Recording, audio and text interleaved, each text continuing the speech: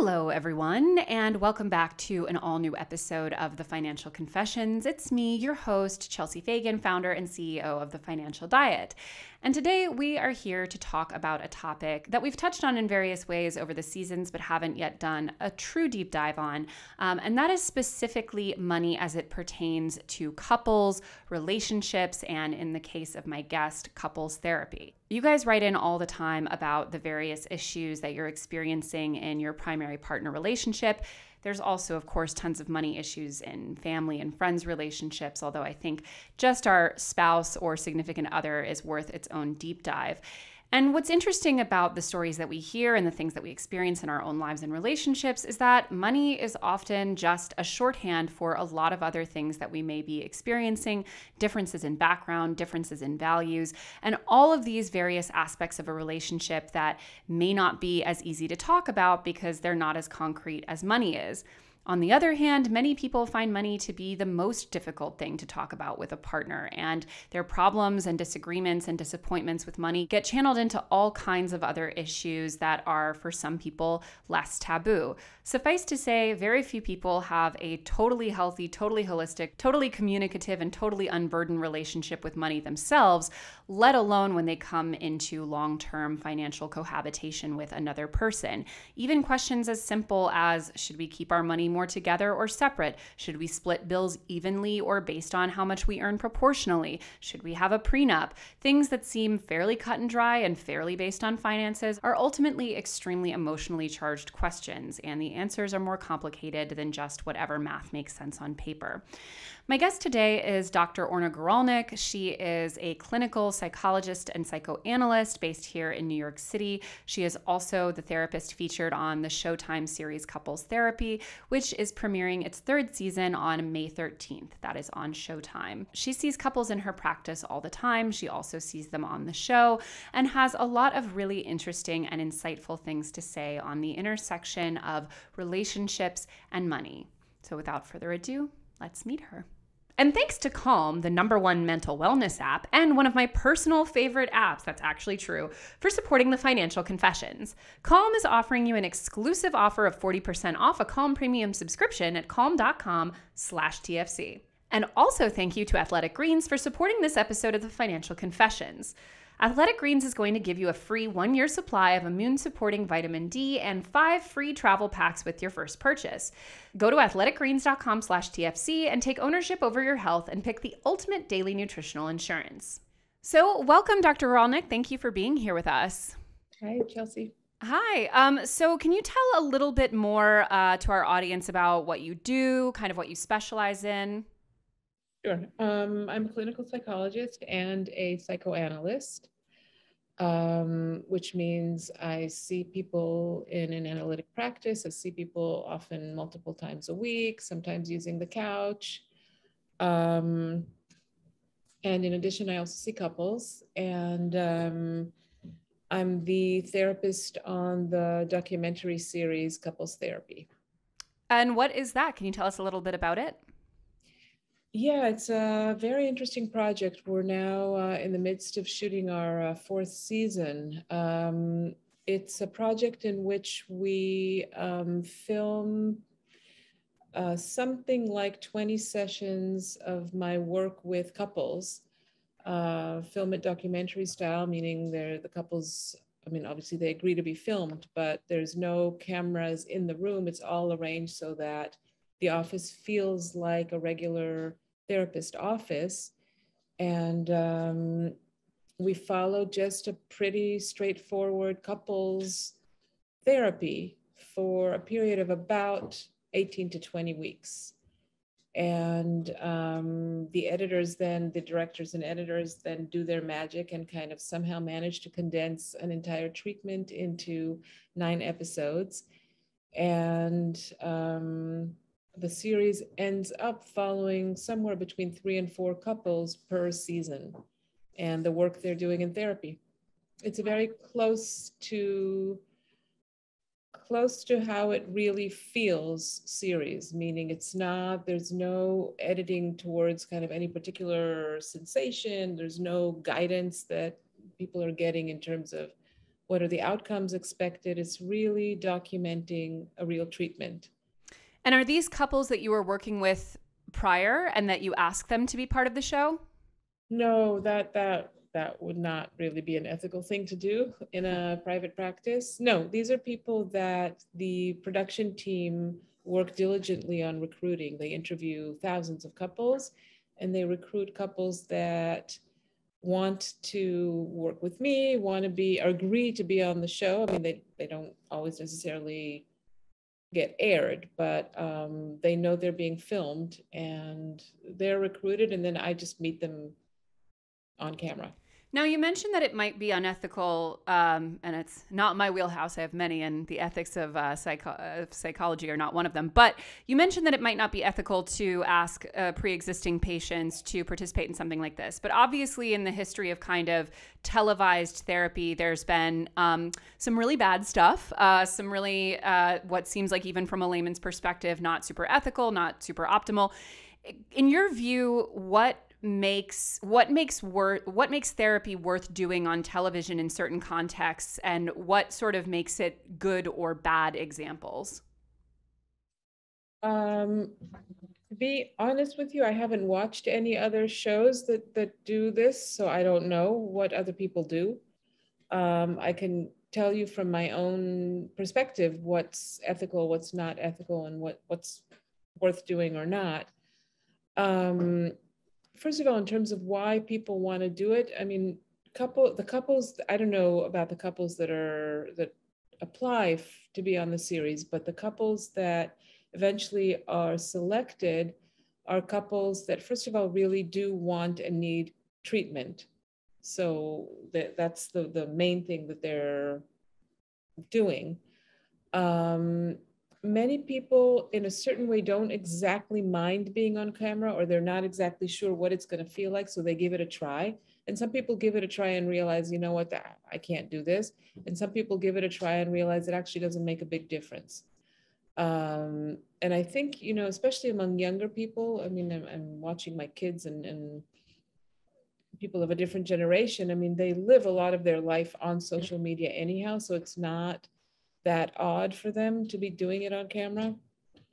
But from my own experience, I have to say that the surprising thing that occurred to me when I started doing this is that the work is the work, and it doesn't matter if it's on camera or not. I mean, there are certain ways in which it does matter, but in terms of how the actuality of the work feels, it feels like the same kind of work.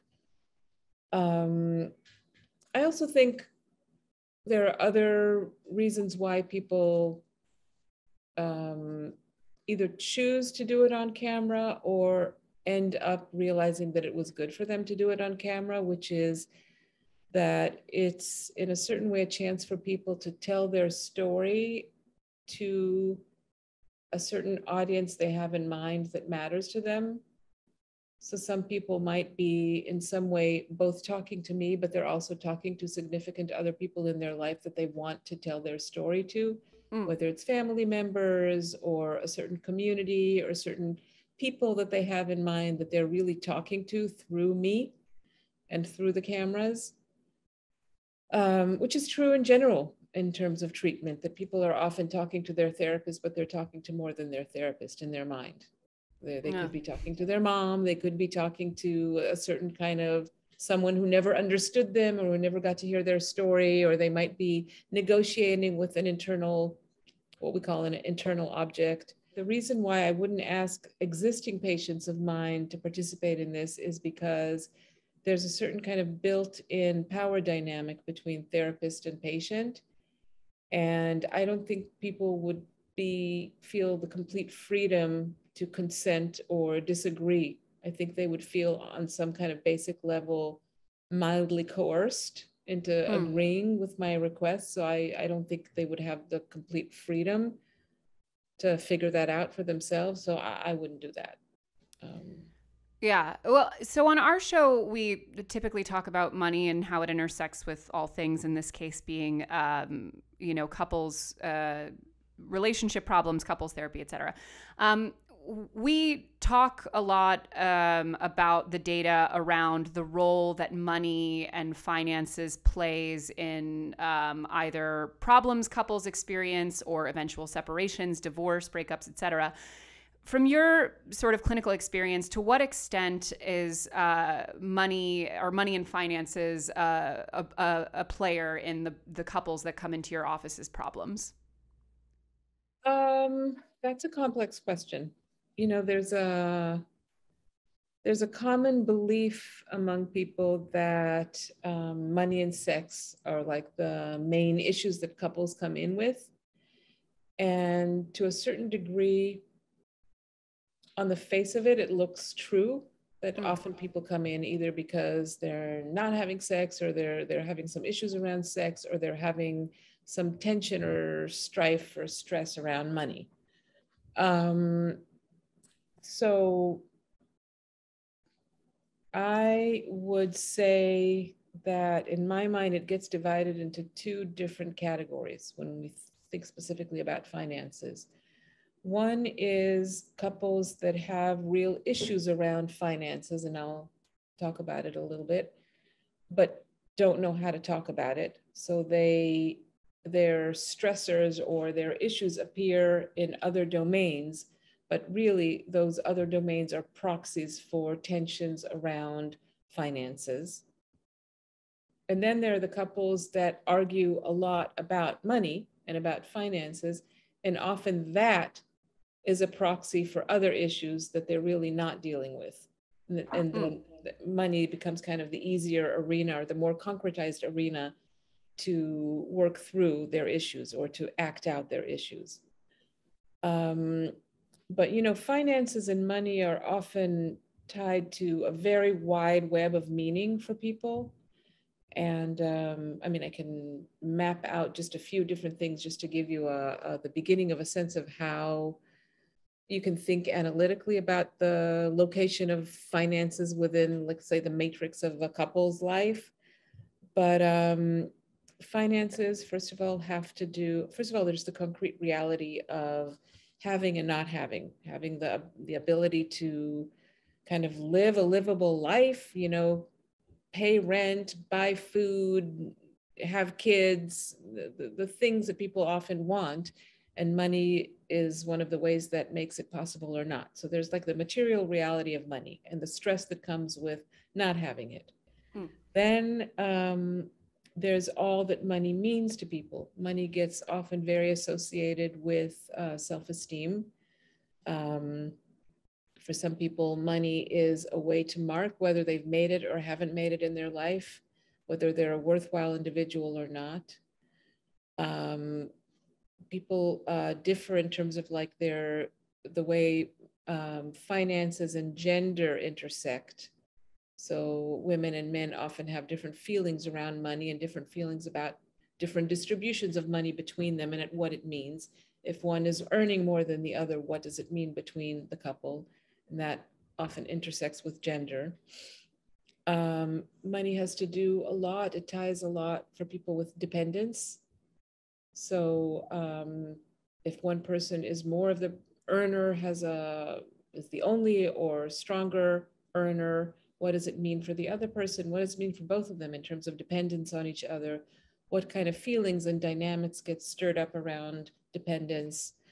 Money, of course, means power between people, and how do they each relate to power? Does one feel more entitled to things because they earn more money? Does one feel like they've sacrificed much because they're not earning money, or they've changed careers to support the family? So a lot about power and sacrifice. Money is deeply tied, of course, to issues of class, and depending on people's class background, they will relate to money very differently. They will relate to spending differently. They will relate to what it means to have or not have. They will relate to the differences between them differently depending on their class background and their loyalty to their class background. Loyalty to kind of one's class background is a very, very powerful dynamic between couples. And if people come from different class backgrounds, as people often do, a lot of their issues around that get expressed through the way they talk about money.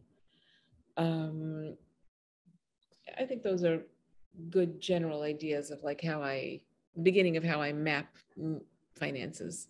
Are there common habits or communication styles or sort of behaviors that you see in couples as it pertains to money that you think are very kind of common mistakes that people make about it? The most common mistake that people make, in my mind, is not finding a way to be honest about what matters to people in terms of money. There's a lot of kind of beating around the bush and talking about other things rather than talking directly about concerns about everything we talked about in terms of money. So that's the most common mistake. And then the other thing is, which is, it's related to the difficulty being honest, is the tendency to get heated, and there's a lot of feelings of potential issues of humiliation and fear that get triggered around money, and people have a hard time in those domains, and they get heated. They get, either they shut down or they get furious, or they do all sorts of maneuvers around communication that actually make the conversation impossible, because either, again, people get too heated or shut down. So they make the conversation very difficult. Um, but it's related to the issue of being able to be honest. I think when people are very honest about money and what their concerns are, usually they can have very creative and productive and interesting conversations about what money means to each of them and then how to problem solve around it. But it's hard for couples to get to that point. When you talk about money being an easy kind of shorthand or a more comfortable sort of conduit for larger issues or larger sort of behaviors or miscommunications, can you talk a little bit about what that kind of translates to as you see it? So, for example, we hear a lot from our audience about having financial problems in relationships that ultimately boil down to one person being a bit of a spender, the other being more of a saver, having very different relationships to what's appropriate on either of those sort of ends. What are the kinds of larger issues or, sort of drivers that you're seeing that get sort of channeled through those relationships to money? What a great question. Love that question. Hey, thanks. First of all, yes, people have a lot of arguments about, for example, spending. What's a good thing to spend on? What's a frivolous thing to spend on? What's worthwhile to spend on? What's not? And in a way, you could think of it as similar to, like, should the knives in the dishwasher be up or down? People have very strong opinions about that, and they can argue till the cows come home about things like that. So that some of it is just, what do you do with difference? Someone likes to spend on this, someone likes to spend on that, and people negotiate just their tension around difference through anything. So that could be about money too. But there are sometimes like much deeper issues that get communicated and negotiated through these questions about, for example, spending, that have to do, for example, as I mentioned earlier, let's say class background. So I had a couple actually on one of our seasons, and I feel like I can talk about them because they don't they haven't asked for confidentiality. So for them, they brought in a classic argument they had about a slushie, buying a slushie.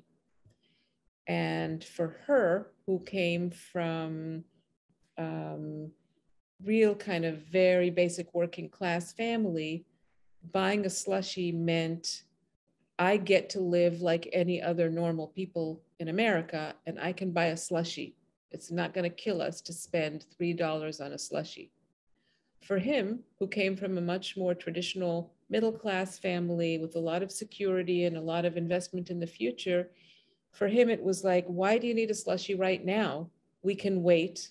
When I finish my degree and I start working properly, he was still in school, we'll have plenty of money for slushies and more. You don't need the slushie right now. So it meant a lot to them in terms of like the class background they came from. And it took them a lot of time to kind of unwind and unspool what it meant for them to be spending the $3 on the slushie. But really what it meant for them is like, which class background do I come from and who am I loyal to in terms of how I understand what I'm spending money on? That is interesting. I say get the slushie personally. So, in all this talk about doing what's right for ourselves and caring for ourselves, it is time for a quick break. And this is technically an ad break, but our partners at Calm want you to focus on yourself for a moment. Take a deep breath and let it out. Relax wherever you're holding your tension. It's important to tune in and recenter, and Calm can help. With that said, we're excited to be partnering with Calm, the #1 mental wellness app, to give you the tools to improve the way you feel. Reduce stress and anxiety through guided meditations, improve focus with curated music tracks, and rest and recharge with Calm's imaginative sleep stories for children and adults. There's even new daily movement sessions designed to relax your body and uplift your mood. Some of you may know this, but it's true. I'm an ASMR queen, and as much as I love watching my ASMR videos on YouTube, I also discovered the Calm app because I'm also a trouble with sleeping queen, and some of those sleep stories, man, they do it. And speaking of which, it was recently brought to my attention, I actually didn't see this myself, Jonathan Bailey, our king icon of season 2 of Bridgerton, that's Lord Anthony to you, has his own sleep story. Run, don't walk, I think is the phrase we're going to use here. Anyway, Calm is truly amazing. I really do think that. And Calm is offering you an exclusive offer of 40% off a Calm premium subscription at calm.com/TFC. Go to calm.com/TFC for 40% off unlimited access to Calm's entire library. That's calm.com/TFC. And as some of you may know, when speaking of taking care of myself, I recently experimented with cutting sugar out of my diet. Not completely, I'm not crazy. And also, listen, we need balance in this life, but I was really eating way too much sugar before. And while I wouldn't recommend this to everyone because your food and supplement choices are yours to make, I do often prioritize making healthy day-to-day choices for myself. And while I always do say yes to dessert and whatever else I want when I want, I also aim to find the right balance between things that are more indulgent and things that are more traditionally healthy. And there's a reason so many people like Athletic Greens and why you've probably heard so much about this product. Just one scoop of it includes 75 high-quality vitamins, minerals, whole food source superfoods, probiotics, and adaptogens to help you start your day right. Athletic Greens is offering you a free 1-year supply of immune-supporting vitamin D and 5 free travel packs with your first purchase when you go to athleticgreens.com/TFC. Athletic Greens contains less than 1 gram of sugar, no GMOs, no nasty chemicals, or artificial anything, and it still tastes good. It costs less than $3 a day. Instead of grabbing a second or third cup of coffee in the afternoon, grab a green drink. And for every purchase, they donate to organizations helping to get nutritious food to kids in need, including No Kid Hungry here in the U.S. Right now, it's time to reclaim your health and arm your immune system with convenient daily nutrition, especially heading into the flu and cold season. It's just 1 scoop in a cup of water every day. That's it. No need for a million different pills and supplements to look out for your health. To make it easy, Athletic Greens is going to give you a free 1-year supply of immune-supporting vitamin D and 5 free travel packs with your first purchase. All you have to do is visit athleticgreens.com/TFC. Again, that is athleticgreens.com/TFC to take ownership over your health and pick up the ultimate daily nutritional insurance. Okay, so we have quite a lot of questions from our audience, so we'll try and get through as many of these as we can while we have you. So the first one, I know this is probably one that you're not going to be able to give like a hard yes or no to, but I would like to hear your thoughts. Is it generally better for couples to keep their finances separated? Great question. And of course, I do not have a one answer fits all. I do not. I think the conversation about whether to do that can be a really interesting conversation. Why do couples need, like, what is the pros and cons of keeping things separate versus together? What is the fear that each person has about keeping accounts separate versus about merging accounts? That conversation is fantastic. It's a really good conversation to have, and it's not one conversation. And I can tell you that in the developmental trajectory of a relationship, that question should get revisited every new chapter. I mean, when people start off in a relationship, they might feel one way about merging finances. Later in life, they might feel differently. And later in life, again, they might feel differently. And they might want to do trial and error. And some people do a combination of some accounts separate and some kind of kitty that they share in. But the logic and the fears around each option are really interesting for people to talk about. And it's not one conversation. We have someone asking, how do I know if I need individual versus couple therapy? Again, I can't answer that like with a one answer fits all, but let's just say if a person realizes that they repeat a certain pattern in most of their relationships, probably they need to do some work on their own before they do couples work. I mean, when I'm working with couples and the couples are both doing individual work and couples work, the work goes a lot faster. So if you have the time and finances to do both, sometimes it's better to do both. Trying to think if there's anything I could really offer that would answer that question and kind of one size fits all. Well, I think that's already a very useful litmus test, because if you are having a lot of very specific problems in your marriage or your primary romantic relationship that you don't see in other areas of your life, that's probably an indication that it's a dynamic between the two of you. But if you're getting in the same fights with a lot of people, the problem might be you. Okay, so someone is asking, I'm very interested in the impact that parents have on their children's relationship with money. What are some ways that we can break the cycle of the money habits that they inherited? First of all, whoever's asking the question, yes, it's really interesting, first of all, how children kind of what they take from their parents, how much they absorb from their parents in terms of their parents' relationship to money. And again, I want to emphasize that especially in the case of like parents and money, a lot of it has to do with class.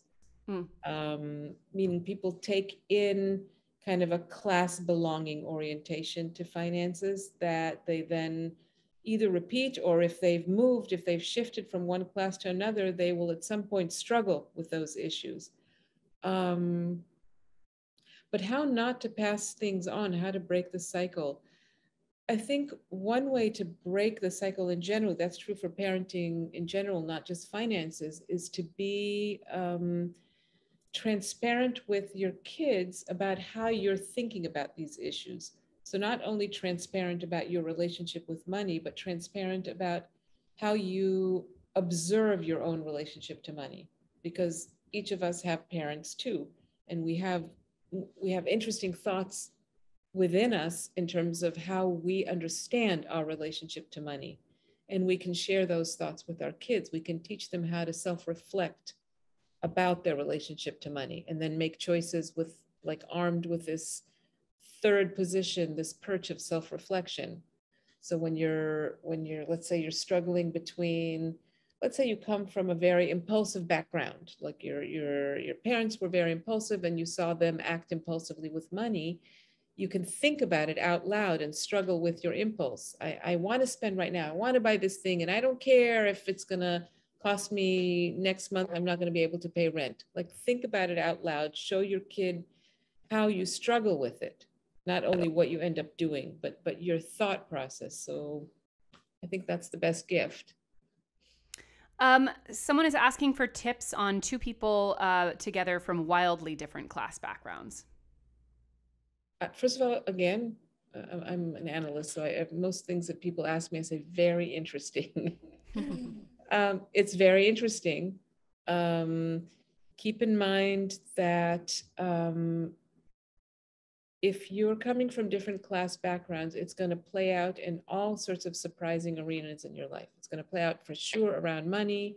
It's going to play out around what time to go to bed. It's going to play out in terms of how to raise your kids. It's going to play out in many different ways, whether something is rude or not rude. And what I would advise people to do is to be really interested in how class intersects with whatever preferences they have and whatever conflicts they have, and assume that you can't solve those things. Those are differences that are going to be forever interrogated. Useful information about yourselves, about the couple, about society at large, really interesting questions, but you're not going to just solve it. These are not questions that you can have like one conversation and solve the problem. These are differences that are deeply held, deeply emotional, and require just ongoing curiosity and interrogation, and not try to impose your class thinking on another, but really try to make room for many. Hmm. What are some common financial practices that you observe in healthy couples? Um, I would say transparency, like honesty, transparency, super important, and generosity. And by generosity, I don't just mean generosity in terms of like financial generosity, but generosity of spirit in terms of being able to understand that people operate from different sets of needs and wants, and not imposing your own set of values, needs, and wants on another, but being willing and wanting to understand your partner on their terms, and kind of being creative in terms of finding solutions based on that kind of egalitarian democratic model. Hmm. Yeah, this is interesting. So one of the things that we hear a lot when we talk about therapy on the channel is how financially prohibitive it can be for a lot of people, and how it's just not super accessible. So this person is asking, and I think this sort of represents that a bit. How do you help clients, or what do you recommend for people with financial anxiety when therapy can be one of their biggest expenses and therefore one of the biggest drivers of that anxiety? Um, I would recommend, first of all, engaging in therapy that fits your means. So don't overspend on therapy. Spend therapy based on what you can afford. And even though it's hard to find, there are therapies in for all levels of income. There are expensive therapists, there are middle of the road therapists, and there are all sorts of opportunities and options for people to spend quite little on therapy if that's what they have. There are training institutes where less experienced clinicians get really great supervision and do fantastic work. And sometimes because they're beginners, they actually put their heart and soul into it. So they can do better work sometimes than the more seasoned of us. Um, there are community settings that offer treatment for less able communities. Group therapy is sometimes a really powerful modality and is less expensive. There are all sorts of ways to get therapy, but therapy should fit within your life. It shouldn't be some kind of added expense that doesn't make sense. It should be part of how you live. So obviously for most couple, not most, but for many couples, one of the biggest kind of life events choices, that it can either bring out or aggravate financial differences is having children. We don't often talk, I think, about having children as a financial decision, but for many people, it's the most consequential financial decision they'll ever make in their life. So I feel like we could address that a little bit more. We have a lot of people asking questions around the topic of children. One of them is asking, what should I do if I very much want children, but my partner is not sure that they ever will? Yeah, I mean, I have certainly I've worked with many people who were struggling with that issue. It's interesting. There's going to be on the season that we're filming now, there's a couple that's working through that difference. I would say the same thing that I say about any significant difference between two people in a relationship.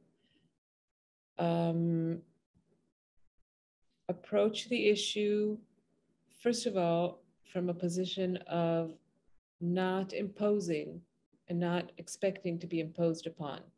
So open up the discussion, and it's never going to be just one discussion on issues like that, but open up a process of, first of all, trying to do your best to understand the other person and make sure they feel understood. And then vice versa, for you to be able to really articulate your own reasons and make sure your partner understands it.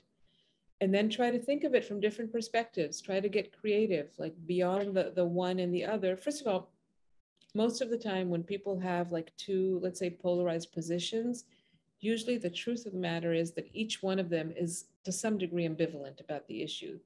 Even the people that come in and say, I definitely don't want kids, there's a part of them that's wondering, am I missing out on something? Would I feel differently under different circumstances? I mean, often there's like some inner ambivalence or debate there, and vice versa. On the other side, also the people who say, I really, really want kids, in the back of their mind, they also might be thinking, oh my God, is my life going to be over when I have kids? Will I be able to afford it? Blah, blah, blah. I mean, people are ambivalent. They're not monolithic in terms of their opinions. And if you create a situation where it's not a win-lose and not a completely adversary discussion or fight, but really putting everything on the table and trying to think through it, all sorts of new permutations arise, and you might arrive at unexpected outcomes if you really open up the discussion and give it the time and give it the space it needs. But the moment you create a situation where one person tries to force or manipulate or threaten or withdraw, kind of put pressure, things immediately get polarized. That's not a good outcome. No. Also, I just feel like we shouldn't be in the business of trying to convince people about something as consequential as whether or not to have a kid. You can maybe convince someone that you're better off taking the Amtrak to DC than driving, but I don't know that we need to bear down on each other about whether or not we need to bring a kid into the world. A lot of people asking what you think about prenups. Very tricky. What do I think about prenups? I think prenups are designed to solve certain kind of anxieties.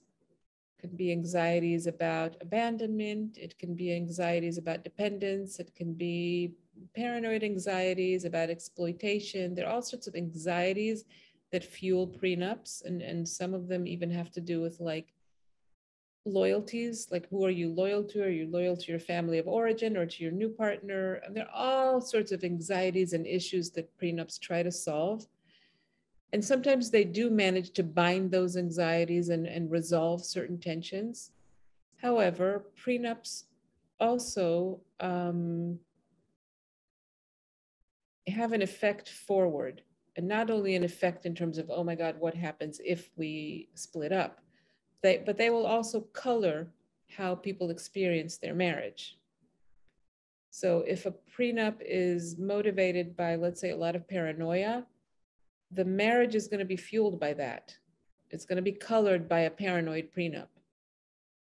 If a prenup is designed with a spirit of great generosity and just really creating a lot of safety for everyone, then it will color the marriage that way. So a prenup doesn't only color what will happen if we get divorced, it also colors the marriage. And I think it's important to keep that in mind. Well, I do feel a sort of ethical obligation from my own perspective to say that I do believe everyone should get a prenup, but not so much because I think everyone is going to necessarily need one, but in part because of what you're saying in terms of the spirit in which a prenup is done. I think it would be much healthier if we all sort of normalized the process of planning for every possible outcome, including ones where we don't end up together, or even, your partner could be incapacitated. Something really dramatic could change.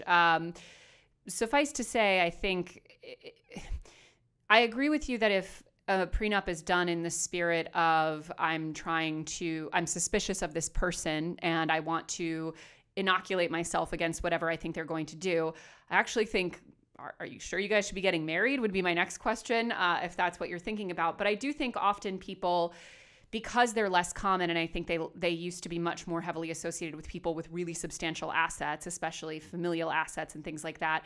People, I think, tend to frame them through a prism of you only need one if you think something bad is going to happen. And you mentioned, the possibility of doing a prenup in a spirit of generosity and a spirit of I love you, and even if we don't end up together, I want to make sure that we're both treated fairly and so on. And as the last note, and I have to credit this to our former season 1 guest, divorce lawyer James Sexton, who reminded us all, everyone has a prenup. It might just be whatever the default laws of your state are, if you haven't taken the time to do one. But I definitely agree that a lot of them can be done in really kind of acrimonious and circumstances or bad faith, and that seems like not a good harbinger for the marriage. Mm-hmm. A lot of people asking about essentially some variation of, I want to go to therapy, a couples therapy. My partner doesn't. How do I get them to go? You barter. You say, how about we give it a try? If you agree to do it this way, here's what I'll do for you. We do love a good negotiation here at the Financial Diet. Bartering. I'm very pro bartering. How do you split / should you split things equally, even if one person makes more? Yeah, that's a really interesting one. And very much, again, depends on the kind of ideology people come into the relationship with. I mean, some people believe that how much you earn should not make any difference, and we're equal citizens, and if the couple is lucky that one person is earning more, both should be happy about it. And some people believe that if you earn more, you get more. If you're putting in more money, you get more rights. Again, I don't have my own opinion about it. I mean, I have how I like to live, but I don't think one size fits all. But I think being open about what your assumptions are in terms of what money allows you in a relationship is really important to do, to have those conversations. We had that, I think it was in the first season, Sarah and Lauren had that discussion between them, very open discussion that was edited into the series, where Lauren earned more and believed that her earning power gave her more rights in terms of, for example, not doing as much housework.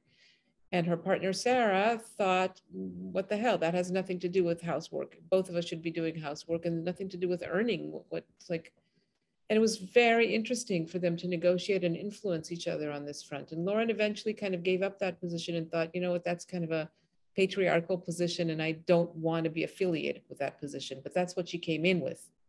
So they had to have lots of conversations about it to kind of find their common ground.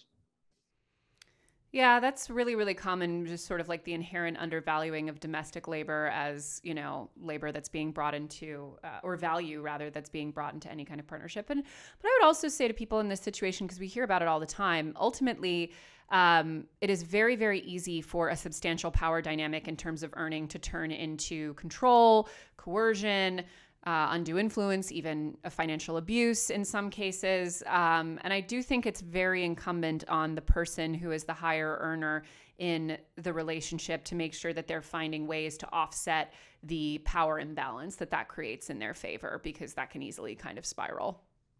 Yeah. Well, thank you again so much. Where can our audience go to find more of what you do? Well, I write. Awesome. I have papers out there. So, nice. And the series, of course. And there are lots of books on psychoanalysis, couples, and all of that, not written by me, that are interesting for people to read. And Chelsea, thank you. These were like really, really interesting questions. I'm kind of the depth of your questions and your audience was really wonderful for me to engage with. Well, thank you. Our audience is, in my opinion, one of the best on the internet. So they sent in great questions as always. And thank you guys, as always, for tuning in. And we will see you next Monday on an all-new episode of the Financial Confessions. Goodbye.